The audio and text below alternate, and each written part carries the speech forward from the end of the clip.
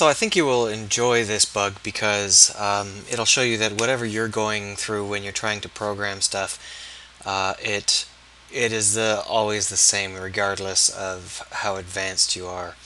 So here you can see that what I've got is I've got a couple of missing chunks. I should have chunks here, here, and here. The chunk I'm actually looking for is the chunk at 3030.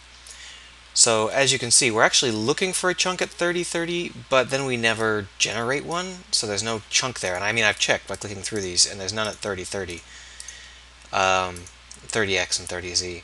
So I was like, okay, well, why isn't there one? And then I added in some debug. So I added in this debug that says, after you find the chunk, if the chunk is null, then log that there was no chunk there. If there was a chunk, log that you found a chunk, and then tell me where it is. Because I'm just trying to figure out what the heck's going on. Some basic stuff, right? So I hit play, and wait, it's still just giving me these positions. Oh, why is that? That log command does not exist anymore. I am not calling that. So I'll just go ahead and click on them and see where it takes me. Oh, it takes me into the file and it highlights this line. There's no debug.log on that line. So at this point, it's pretty clear that MonoDevelop and Unity have fallen out of sync somehow. And this is the sort of bug where you're like, what the fuck? Because MonoDevelop and Unity falling out of sync isn't something that should happen.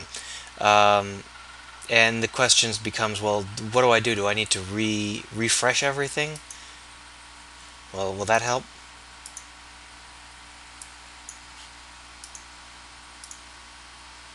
Yes.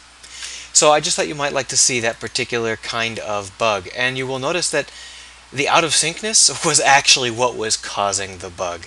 Now, isn't that cute?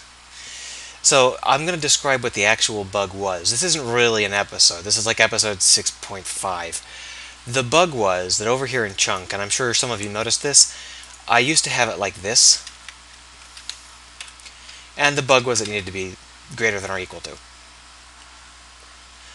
Not really much of a bug. And so that's the sort of thing that if you're running into bugs in your own code, I'm also running into crazy bugs as well. But in most cases, if you do run into a bug, you can just double click on whatever the error message is and it'll take you straight to the line and you can figure out whether you're missing a colon or whatever.